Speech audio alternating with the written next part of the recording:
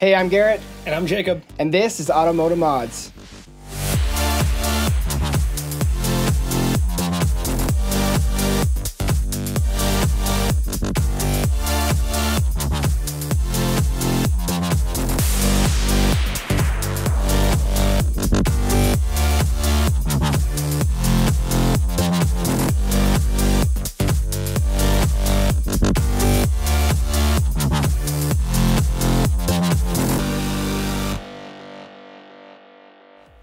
Hey, and welcome to AutoMoto Mods. This week, we're installing a multi-point grounding kit.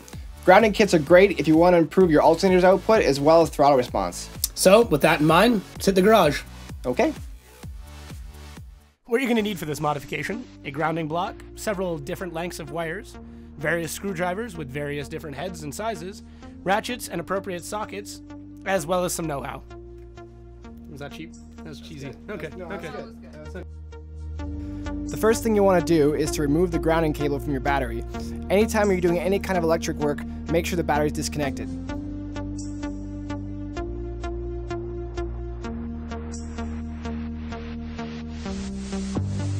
I find it easiest before you start running any wires to remove all the bolts from the grounding block. That just makes it simpler when it comes time to put the wires in.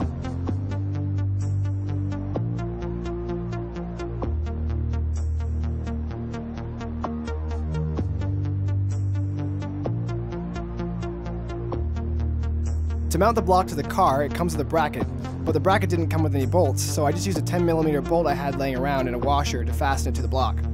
Make sure that both your bolt and washer are bare steel, or else your grounding kit will be pretty much useless.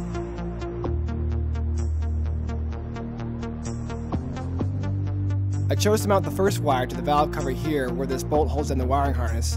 I didn't worry about the plastic being there because the washer and the valve cover create a good connection.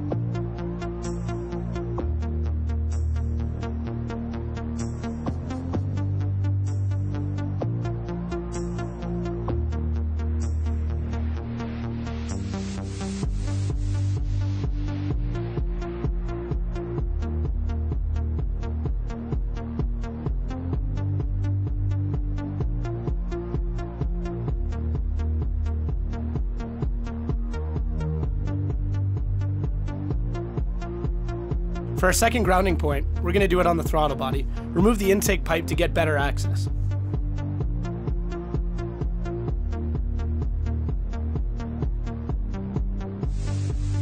Make sure that the grounding point is clear of any debris, and if it's not, give it a quick sand with some light sandpaper. Then make sure to bolt it down securely so that way you don't have any vacuum leaks later on down the road.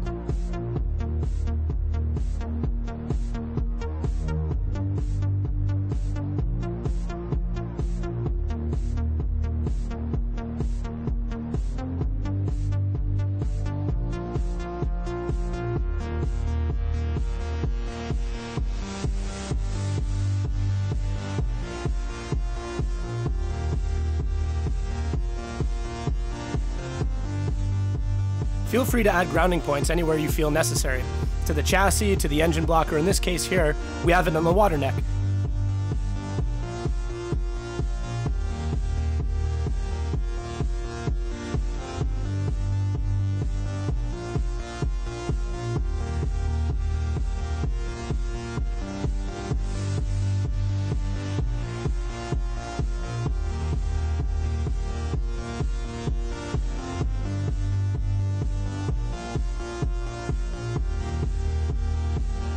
Now it's just a matter of connecting the wires to the grounding block. The two you see me doing first here are for the HIDs and the alternator, and the rest you just do in order.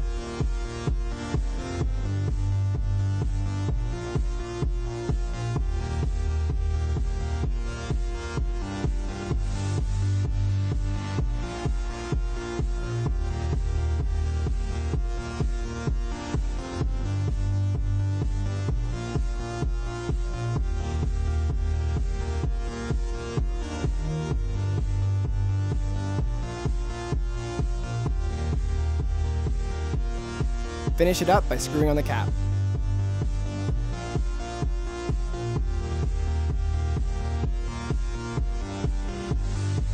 Choose a solid piece of bare metal to mount the grounding block to. Now reconnect your battery.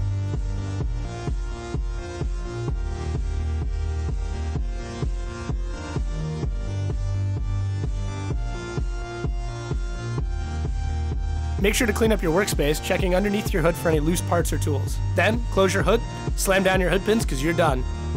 If you don't have hood pins, get them because they're awesome and add horsepower. Sexy. Well, there you have it. Just under an hour, a multi-point grounding kit.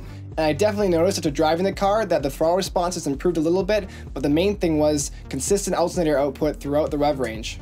So, if you enjoyed this video, make sure to like, subscribe, possibly share with your friends, and we'll see you next time On AutoMoto Mods.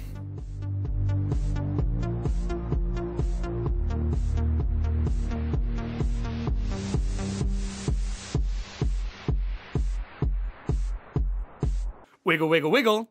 Yeah.